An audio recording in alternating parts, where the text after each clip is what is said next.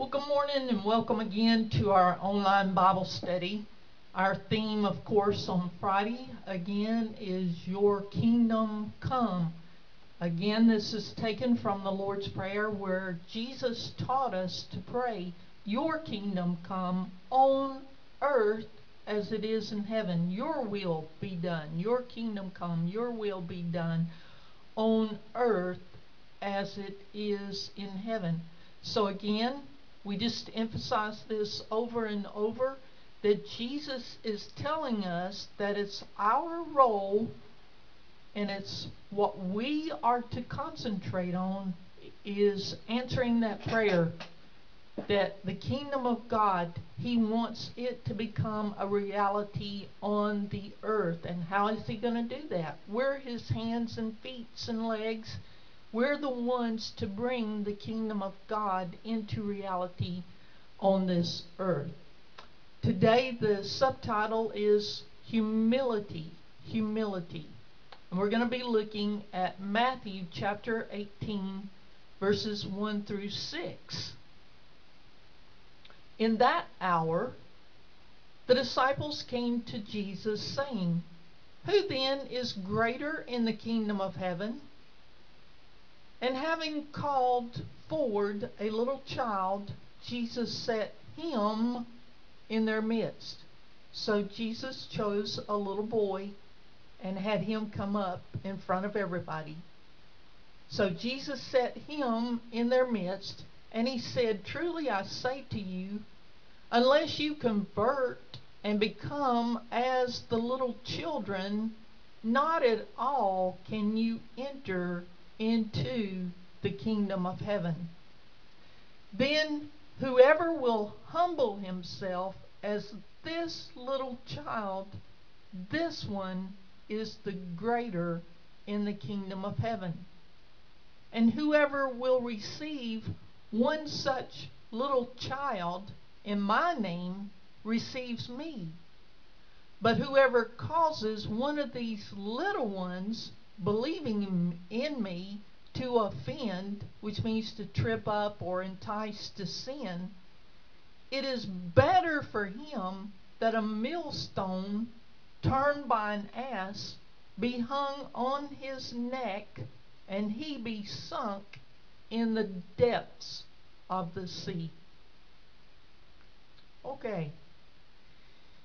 In the context of this, if we believe that this is following or tracking chronologically, Jesus had in chapter 17, he had gone up on the Mount of Transfiguration with Peter, James, and John. And while he was on the mountaintop, Moses and Elijah appeared on that mountain. And Peter spoke up and said, Lord, do you want us to build 3 tabernacles, one for you and one for Moses and one for Elijah? He didn't know what to say. He was just awestruck by what was happening. And he knew that this was Moses and Elijah. Nobody had to tell him. Nobody said, hey, this is Moses or this is Elijah. They just knew who Moses and Elijah were. So if this be the case, some feel like that took place at the Feast of Tabernacle or during that time frame, because during the Feast of Tabernacles they would build little booths for people to dwell in during that week-long celebration. I don't know. It's possible. If that's true, though, that would have occurred in the fall of the year. And we know that the way things are tracking here, that Jesus, by chapter 18, he knows that his time is drawing very short. So if the visit up on the Mount of Transfiguration occurred in the fall, you wouldn't think it would be in the winter. It'd be too cold to be up there, but possibly in the fall. Then by spring, we know that Jesus would be crucified. So Jesus the hourglass, in other words, is running out. Jesus knows that his time is running out here on this earth. And time after time, even after that incident, he tried to warn or prepare his disciples for what was ahead. Now, unfortunately, it just went right over their heads. I mean, it just went in one ear and out the other. They didn't want to hear that message. They were excited because their concept, if Jesus were the Messiah, and here Peter, James, and John had saw Moses and Elijah with Jesus up on that mountaintop, and that was awesome, and you can just imagine what was going through their minds. So if Jesus were really the Messiah, then they had a concept of what the Messiah was to be that was totally different than the reality, at least at this time frame. Yes, there are two different pictures of the Messiah in the Scripture. There is a description of the Messiah ruling and reigning and sitting on the throne of David, but there's also a picture of the Messiah who is the suffering servant, who is brutally lashed at a whipping post and impaled on an execution stake. We see in Isaiah, for example, Isaiah presents both sides of the coin, the ruling and reigning Messiah, and also on the other side of the coin, the suffering servant. For example, Isaiah chapter 9, verse 6. He said, "For to us a child is born, to us a son is given, and the government shall be upon his shoulder, and his name shall be called Wonderful Counselor, Mighty God, Everlasting Father, Prince of Peace." But on the other hand, in Isaiah 53:5, Isaiah sees the suffering servant, but he was pierced for our transgressions. He was crushed for our iniquities. Upon him was the chastisement that brought us shalom, or peace. And with his wounds, or his stripes, we are healed. So we see also, I didn't include it here, but it talks about in this chapter how the Messiah would be despised and rejected by men, a man of sorrows and acquainted with grief. So like I said, we've got two sides of the coin. We have the ruling, reigning Messiah who will sit on the throne, who will sit and reign on this earth. And we know that will happen during the millennial reign. But we also have a Messiah who has to go through suffering and even death, that we see in Isaiah 53 and Psalm 22 and other scriptures that point to the fact that we will have a Messiah who will go through a time of tribulation himself. But for the disciples, with them having the concept of a ruling, reigning Messiah in their minds, well, they also began to have thoughts of what that would mean for them. If Jesus was going to sit on the throne of David in Jerusalem, and they would be going, probably in a few days, they would be going to Jerusalem. And we know on Palm Sunday, the crowds that were crying Hosanna as Jesus entered into Jerusalem.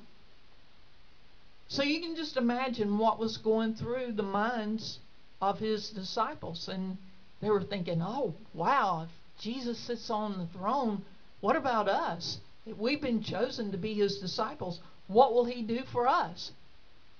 Who would he pick to be, or choose to be, one of the highest ranking members of his cabinet, so to speak? Who would sit on his right or on his left in his kingdom? This was a question that James and John were asking Jesus. Can we sit on your right and on your left in your kingdom? So who would be doing that? Who would be at those positions of great honor in his kingdom? Would it be Peter, James, John? They usually were the inner circle of Jesus. They went where the other disciples were not allowed to go with Jesus. Or what about Judas? This treasure. From outward appearance, some people said that from his qualifications, he would probably be most people's pick of being a disciple of Jesus, just from his qualifications. These fishermen, no, we wouldn't have chosen them. But, that just shows that God sees the heart of man, doesn't it? But just think about it. If he did choose Peter or James or John to sit on his right or his left, to be holding the highest positions in his kingdom, what a promotion that would be. And for a fisherman to be selected? Wow. So what would be going through their minds? Would it be dreams of wealth or fame, fortune, power? Oh, we're going to get chariots. We're going to ride around in chariots. We're going to live in palaces or find homes. Maybe all these things were going around and around in their mind. Probably was, wasn't it? They were thinking about this. But just to make sure that they wouldn't be unqualified or disqualified or ineligible for such positions, they asked Jesus to tell them specifically what the criteria for greatness in his kingdom meant. What was Jesus looking for? They wanted to make sure that they demonstrated those characteristics or demonstrated that ability before Jesus, just to showcase and say, look, this is what I can do. I can handle this. You've got the right man here. So it's a very good question. I'm sure that those that have been in the workforce, they probably thought about those things if they are in the lower ranks of the company, thinking about how can I get promoted? How can I get a better job? What qualities are you looking for in a leader, in someone for a higher position? Those are very good questions if you want to get promoted. But Jesus, I think he took them all by surprise as he looked around that crowd and he saw a little boy. How do we know that it was a little boy? Because in verse 2 it said that he brought him and that he stood before them. And then in verse 3 he said, truly, I say to you, unless you convert and become as the little children, not at all can you enter into the kingdom of heaven. If you don't convert or change or become like a little child, there's not any way that you can enter into the kingdom of heaven. Now, why a little child? What did Jesus see in the little child? What was the mark of greatness inside of the little child? Now, he brought forth a little boy. Don't know how old he was, but he brought him up and had him stand before them all. And he said, unless you become like little children, you can't enter into the kingdom of God. Well, for one thing, they're fresh out of the pot, so to speak. They're fresh out of heaven. They've been sent by the Father. We are God's offspring. We were with the Father as spiritual beings, and we still are spiritual beings. We're body, soul, and spirit. We were spiritual beings living inside of the Father before we came here to this earth. Now, a little child hasn't lived long enough to be tainted by the world. Well, we have to say in the world of that day, because things have really changed in today's society, because we have technology and We have television and movies and computers and cell phones and iPads, and even small little children have cell phones or iPads. But in that day, they didn't have those things. They weren't exposed to the world like children are today. They weren't tainted by the world and by the world's philosophies. So I can't say it so much today because the outside world is infiltrating into our homes more and more as time goes on. And that can be a good thing. It just depends. You have to filter and screen out what children are able or should watch in the home. If they're not filtered or screened, then they sometimes can be exposed to very evil things in our world. But back in the day of Jesus, his time, when he was here on this earth, that wasn't the case. It was the home, it was the family that was the influence on their children. So little children have an innocence or a blind trust in those in authority over them. Now we know today there's a lot of abuse that is happening in homes and families. And again, we can say, well, what is the root cause of that? But again, I think it's these outside influences that are infiltrating into our homes, and that has really changed our culture over the decades since I was a child. I've seen how things have really changed in the in the media, in entertainment, and all these things. But what Jesus specifically mentioned about the little children and what he pointed out was their humility. So in verse 4 he said, "Then whoever will humble himself as this little child, this little boy, this one is the greater in the kingdom of heaven." And so he pointed out humility. You know, in our society, we don't look at humility as a virtue to pursue. There's a lot of things that we might point to, but humility might not be number one on our list. But that was number one on Jesus' list. Could be because of the fact that the disciples were arguing over who was going to be the greatest in this kingdom. Maybe it was because of their arrogance or their pride or their ambition. Maybe that was it. It was their ambition. They wanted to be the greatest in the kingdom of heaven. Wouldn't that be great? But why is humility so important? That if you don't have humility, you cannot enter the kingdom of heaven. Shouldn't we exude confidence or a certain pride in our accomplishments, or express an assertiveness or aggressiveness? I mean, this is what, in the major cities especially, you see a lot of assertiveness and a lot of aggressiveness, a lot of confidence, and bordering maybe or even going over into arrogance and pride.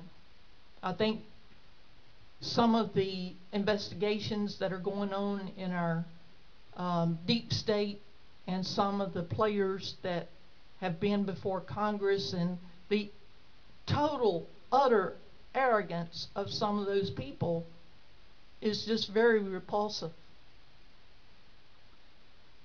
The book of Proverbs has this to say about humility. Proverbs 18:12, "Before destruction a man's heart is haughty, but humility comes before honor." So we could say it another way. Pride comes before destruction. Pride. Pride comes before destruction. Having an arrogance or a pride, that will come before destruction. Proverbs 22:4 says, the reward for humility and fear of the Lord is riches and honor and life. Do you know that the Bible said that Moses was the meekest man on the face of the earth? And again, meekness, humility, we kind of equate those two terminologies, those two words. Humility, he was the meekest man on the face of the earth. Even though he was the one that went up on Mount Sinai and met face to face with Almighty God, with Yahweh. He was in the smoke and the cloud up on the mountaintop. Everybody else was scared to death and said, no, we're not going up that mountain. We're afraid. And yet they thought he had died up there, and very quickly turned away and had Aaron make them a golden calf so they could worship. Let's worship this God, not the one up on the mountaintop. But even Moses, he prayed and interceded even after the golden calf incident. He prayed and interceded for his own brother and sister. His sister developed leprosy because she and Aaron were criticizing Moses. And they were saying, we're just as good as he. We could, why do we have to listen to him? And as a result of her bad-mouthing and her criticism, and that the Lord says, I will not honor that. You do not. That's not how you are promoted in the kingdom of God. It's not by putting other people down. And then in the New Testament, we have the Apostle Paul, who had a couple of things to say to the churches about humility. To the church at Philippi, he said, do nothing from selfish ambition or conceit. Why are we doing it? Is it for what we can get out of it? Remember the time that Peter said, well, Lord, we've left houses and lands and our homes, our families. What will we get out of it? And Jesus said, well, you'll get houses and lands and family and all these things and persecution, and in the world to come, eternal life. But there was, inside of them, that selfish ambition. Who's going to sit on your right? Who's going to sit on your left? Oh, look at us. We were up on Mount Transfiguration. Aren't we special? But Paul said, but in humility, count others more significant than yourselves. So in humility, honor other people rather than yourself. When you try to put yourself forward, and when you're trying to be ambitious and want a certain position, a certain place, it goes on in churches. They want a certain role. They want to be the soloist in the choir or the music director. They want to hold this position on the board, or, so it goes on. There's a lot of ambitious people or conceited people within our ranks. But Paul said, in humility, count others more significant than yourself. To the church at Colossae, he told them that there were certain qualities, certain virtues that they needed to clothe themselves with. So he said, put on, as God's chosen ones, holy and beloved, compassionate hearts, kindness, humility, meekness, or gentleness, and patience. So he lists humility in the very heart of these virtues that we need to clothe ourselves with. Compassion, kindness, humility, gentleness, and patience. And then Jesus ends his discussion with his disciples about this by saying, "And whoever will receive one such little child in my name receives me.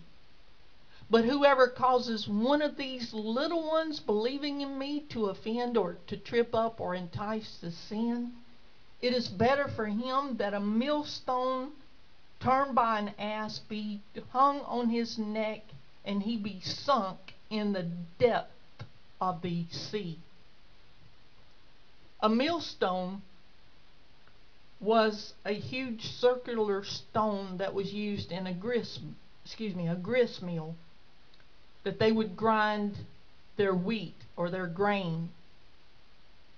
And it would weigh up to, well, there were two circular stones. One at the bottom was stationary. The one at the top was where you could turn it around and around. So it was loose so you could turn it around. And it was the one that did the grinding or caused the grinding to take effect. And those millstones would weigh like 1,500 pounds. So you're talking about heavy, heavy stones. And Jesus said, if you trip up or you entice to sin one of these little ones, then it would be better for you to put a millstone around your neck and drown in the depths of the sea. That's pretty harsh.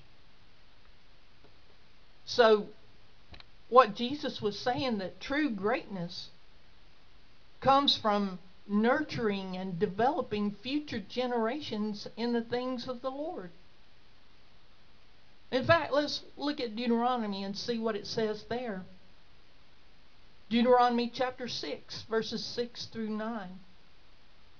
"And these words that I command you today," this is Moses speaking and speaking for the Lord. "And these words that I command you today shall be on your heart. You shall teach them diligently to your children, and shall talk of them when you sit in your house, when you walk by the way, when you lie down, and when you rise." So we're to be teaching our future generation from the time they get up in the morning till the time they go to bed. He goes on to say in verse 8, "You shall bind them as a sign on your hand, and they shall be as frontlets between your eyes. You shall write them on the doorpost of your house and on your gates." The Jewish people have what they call the mezuzah, which is a little cylinder where they put a very small replica of a Jewish scroll of the scriptures, of this particular scripture. And they would roll it up and put it in this little cylinder, and they would attach it to the gates and on the doorpost of their house as a reminder to them of what they were to do. That this is your assignment. You're to teach future generations. You're to teach your children, your grandchildren. Talk about it when you sit in your house, when you walk by the way, when you lie down, and when you get up. We should be teaching and training them the things of God. But now we have just turned over the teaching and the training to our schools, our colleges, our universities. But what are we allowing those schools and colleges and universities to teach our children? In many instances, it's socialism, transgenderism, it's sexual immorality, women's choice, globalism, and so forth. So what are we doing? We're enticing our children to sin. We're exposing them to things that they should never, never even think about. There are schools that have them learn about Islam and repeat words from the Quran. They're teaching children that they can decide whether they want to be a boy or a girl. What are we teaching our children? We're enticing our children to sin. And we're going to be the ones that are going to be held accountable to the Lord for this. This is what Jesus said.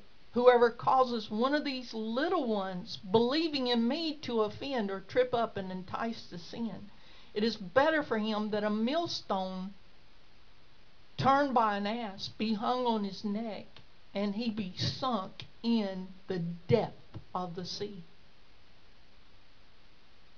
Jesus said, do not trip up or entice a little child to sin. You are the one that is supposed to be teaching them diligently the things of the Lord.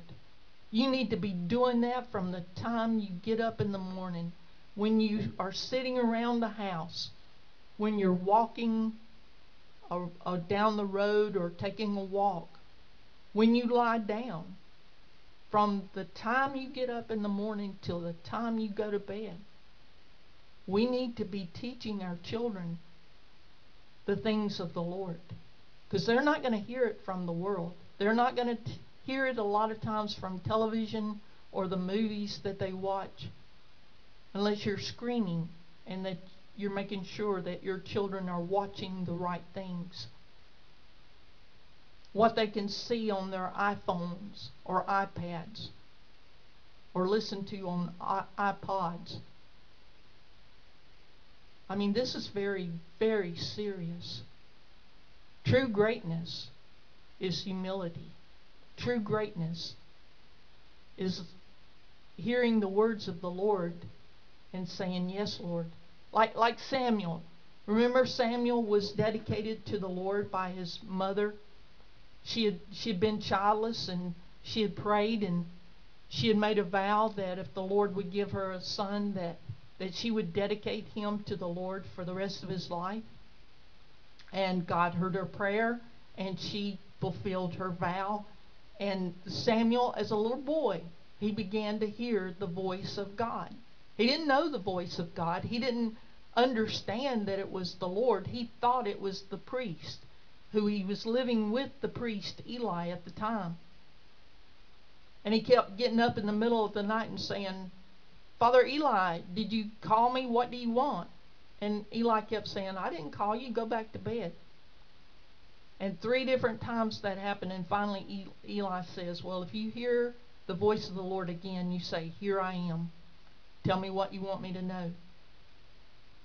And as a little boy, Samuel heard the voice of God. And he became one of the greatest men in Israel. He was the last of the judges.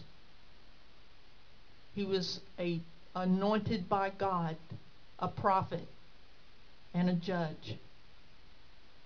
And he was led by the Lord from a boy. And he was able to anoint the first and second kings of Israel, King Saul and then King David. He anointed both of them to be the kings of Israel, their first and second kings. A very great man. The scripture says that his words did not fall to the ground. When he spoke, people listened. But that won't happen unless we intentionally pray and we teach our children what they need to know. Because we live in a society today, in a world today, where the enemy is doing everything that he can to destroy our homes, to destroy our churches, to destroy our nation. And we just need to stand strong. And we need to make sure that we are teaching those future generations what it means to be truly great. It's truly great when we humble ourselves before the Lord and we say, here I am, Lord. Choose me. Use me. So I pray for our children. I pray for the future generations. I pray for our nation. Because if we don't teach our children the things that they need to know now, what will the future be like? So, Father, help us to be truly humble, not trying to get ahead in the kingdom of God, but just doing your will and following you wherever you would lead us and whatever you want us to do. And we thank you and we praise you for it, Lord. And it's in Jesus' name I pray. Amen.